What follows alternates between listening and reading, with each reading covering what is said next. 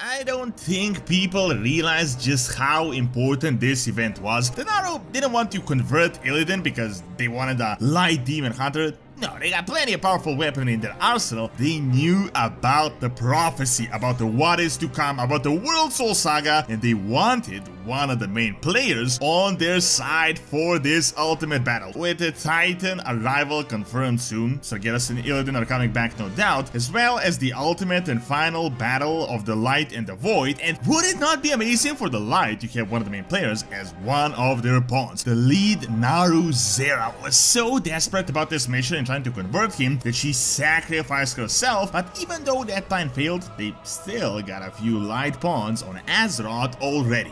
Why was Illidan called the child of the light and the shadow, the prophecy, and what would happen if Illidan really was converted? Because literally everything would be so different.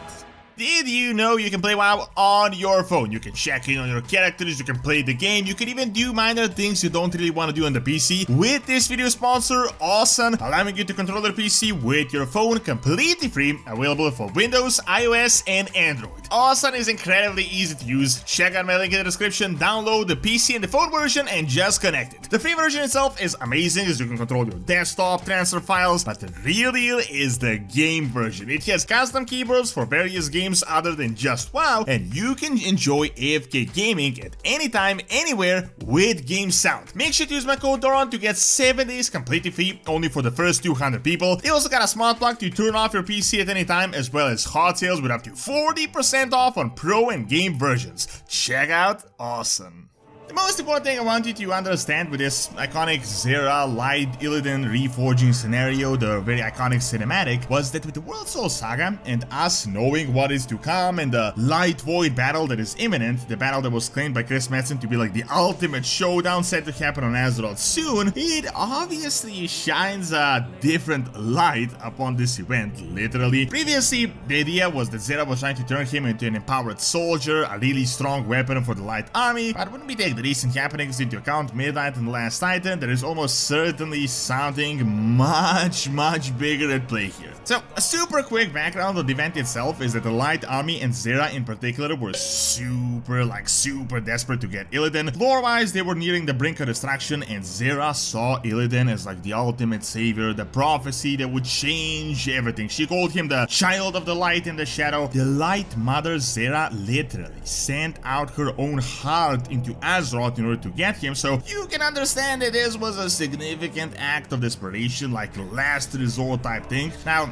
you may be thinking, really? Illidan is a pretty powerful guy, but he's not like the world soul of Azeroth, he's not Sargeras or anything on a crazy cosmological power level. Imagine if a Titan was willing to sacrifice himself in order to just get some guy from Azeroth. You would think that guy was a pretty big deal in the grand scale of cosmological things. In fact, there's so many more powerful or just as powerful figures on Azeroth itself that could be used for the exact same purpose if the purpose was a weapon. So the Prime Naaru, one of the ultimate leaders of the light as a cosmological force, decides to personally come down and ultimately even sacrifice herself for this purpose. She must have known something that we don't, or something that we didn't know until now. I want to introduce one thing into the conversation here that is going to be a huge reveal on what her line of thinking was, and that is one word: prophecy. If you notice something that is really iconic with the light that always comes back and back again, it is that they have this strange obsession with predicting the future, and they're sort of successful about it. You know what Velen is called? A prophet. That is something he got through his time with the Naaru. Now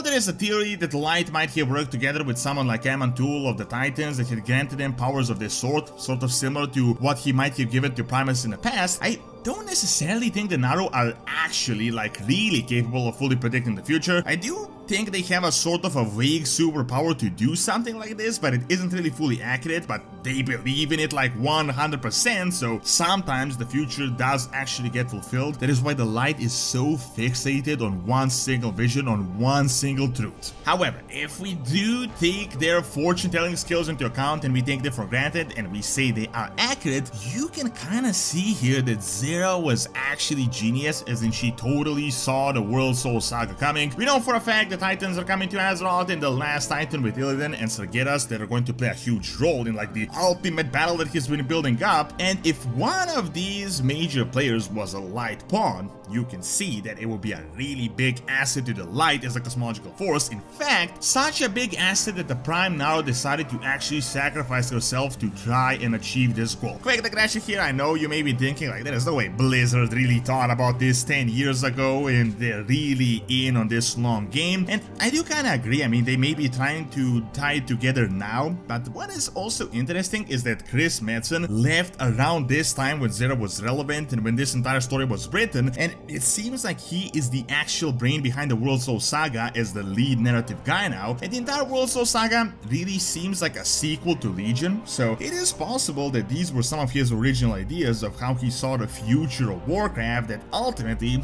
unfortunately, ended up going the Shadowlands route. But I digress. The other really important thing you can tie in with Illidan as a light pawn is the really popular theory right now, and that is that the light already has 2 other pawns planted on Azeroth. You can check out my full videos on the details here, but with the events that happened in the past 2 years, it is really interesting, intriguing that the 2 main Horde and Alliance characters that are controlling the south and the northern part of the Eastern Kingdoms, where the light and the void will soon come, are all light figures, Kalia and Terrellian. The most important point here is that these 2 leaders are not light followers, they're not paladins, they're not priests or anything of the sort, they are light forged. Terrellian essentially died, was light forged, and that is what is keeping him alive, and Kalia Manatil was the only ever undead created by the light. A powerful Naaru literally handpicked her, decided to resurrect her through Anduin. Interestingly enough, the only ever Naaru we know of that reverted from the void cycle back to the light and turning back to a Naaru again. So if we take the light's fortune telling skills into account, is it really so outrageous to say that they knew these 2 characters would come into position of power only a few short years later, which is why they decided to implant their agents here? Would you not want 2 major leaders to be your puppets if you know something big is happening, especially 2 major leaders on the continent where the invasion is set to happen? You really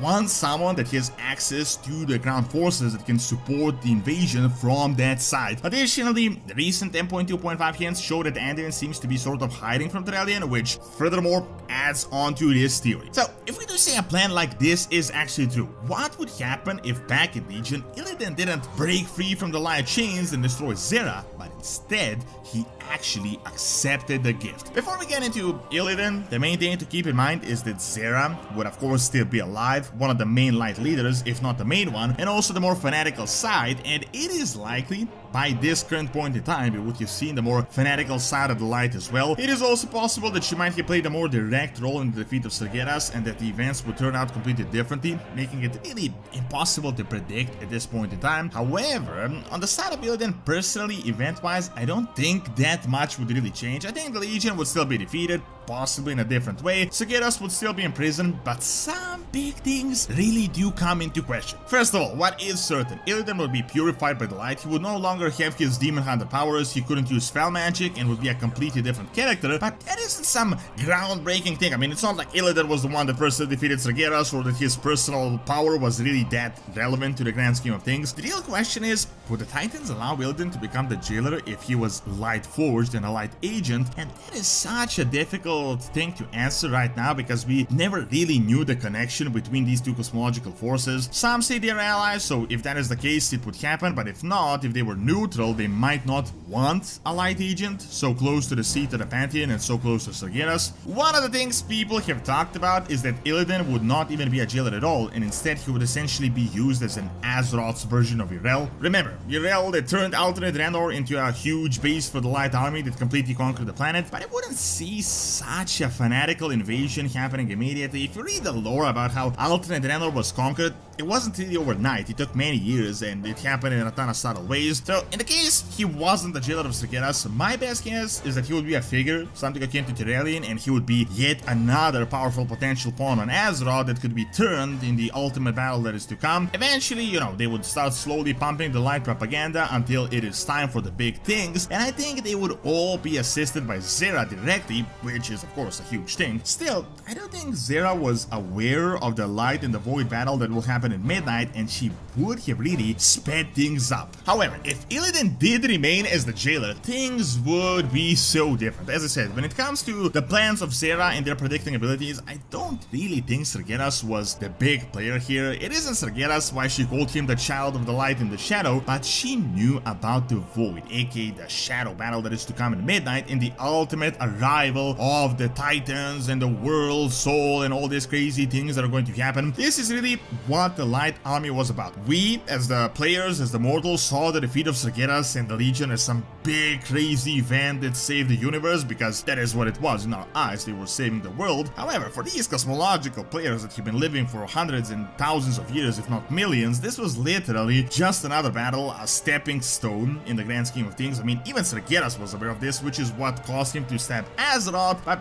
that is a topic for another video. In regards to the light, they knew Sargeras' defeat was imminent, and they want to bank in on real estate on Azeroth and preparing for the real battle that is yet to come. Now, of course, if Light Illidan is the jailer, it is nearly impossible to predict it at this point in time because so many crazy things are going to happen at midnight in the last Titan, but I'd imagine having someone really close to the seat of the Pantheon, someone really close to Sargeras, would be a huge asset. They might have even tried to light purify Sargeras himself and then turn him into a light weapon. Personally, I don't think it would be impossible, although it does sound a little bit outrageous. I mean, sure, he's a crazy powerful guy, but through years of prison, he would have lost a lot of his power, the Feld might have left him, it dissipated, and he would be on a scale just large enough where he could actually be converted. Still, just this one single event of Illidan actually accepting the gift, as they call it, would be a huge change to the entire Warcraft universe, not necessarily when it comes to the Legion or the defeat of Sargeras, but what is yet to happen, and I think soon we are going to find out.